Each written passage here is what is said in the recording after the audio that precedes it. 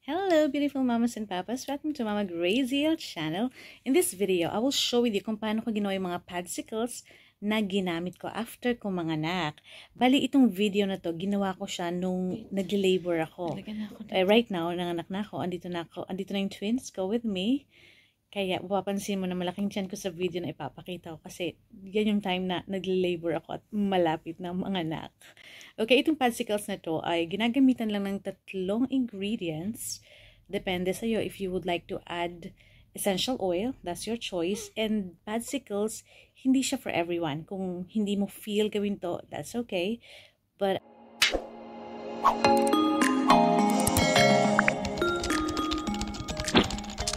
I assure you na mas madali ang paggaling at soothing kung gagamitin mo to after delivery, vaginal delivery.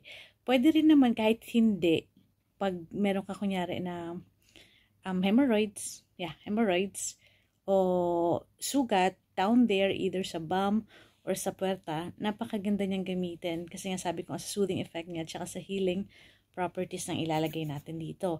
It's really your choice. I am not encouraging you to use one. I'm just gonna show you how I did my padsicles. And if you want to do the same, then you can. Follow mo lang itong mga ginawa ko, okay? I hope you will like this. Yan, ito yung kailangan natin. Kailangan natin ng maternity napkin, aloe vera gel as much as possible, yung 100%, and witch hazel. Ito, hindi to yung pinaka first choice ko eh. Yung THAYERS ang pinaka magandang brand, alcohol-free na witch hazel. So now let's open yung napkin.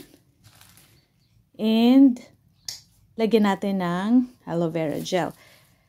Dapat ang ginagawa sa aloe vera gel dito is scoop mo siya at least 1 tablespoon. Tapos spread mo siya ng even at hindi yung makikita mo yung gel.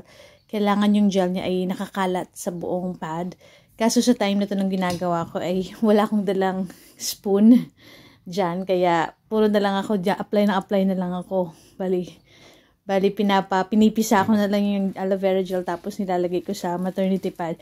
Much better again. Gagamit ka ng spoon. Yung plastic spoon or yung pang makeup na spoon. Tapos spread mo evenly yung gel. Tapos papatakan mo ng witch hazel. Babalik mo ulit sa package. Yan, babalik mo lahat sa package ulit. Tapos, siya ka mo iso-store sa freezer. Yan. Sa pinaka hindi nag-a-ice na part ng freezer, iso-store siya. Kasi ayaw naman natin maging frozen.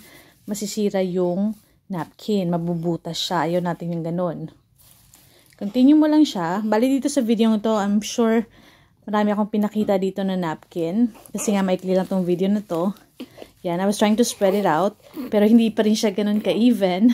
As what I said, much better kung gagamitan mo siya ng spoon na plastic. Yan, pasok ulit. Tapusin lang natin yan. Tapos, i-store na natin yan sa freezer. Again, sa hindi pinaka nag-a-ice na part ng freezer ilalagay. Thunder, 150. Ang Celtics, 117. Ang laro ng sustain si Brown. Marcus Smart. 150.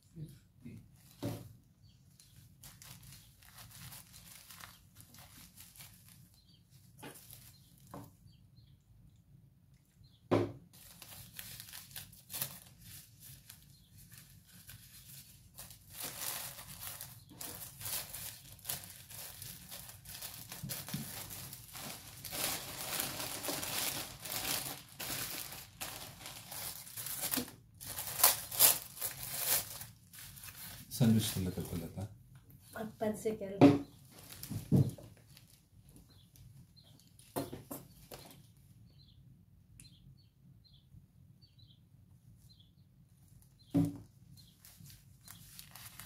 And there you go. That's how you make your padsicles. Good luck. DIY. DIY. Hindi ginamit ang kanya.